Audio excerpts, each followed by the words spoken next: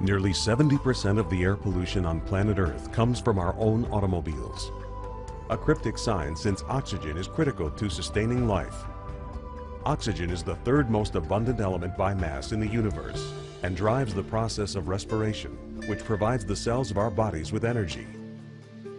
Human beings breathe on average over 3,000 gallons of air every day. Because children have smaller body masses, air pollution affects them more quickly and harmfully than adults.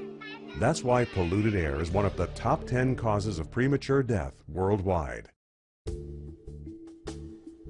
70% of the human body is made up of water. Water is the primary mode of transportation for all nutrients in the body and is essential for proper circulation.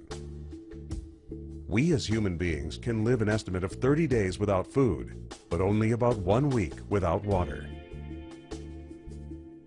There are more than 2,100 known contaminants that may be present in the very tap water that you consume every day. Many of these contaminants are also known poisons.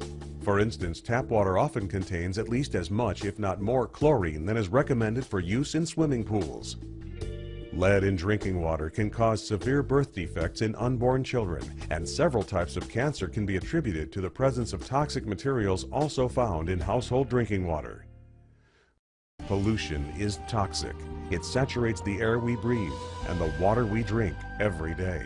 Unless we do something about it, it will play a part in the death of us all. How do we combat the environmental effects of pollution and ensure that the water we drink is safe?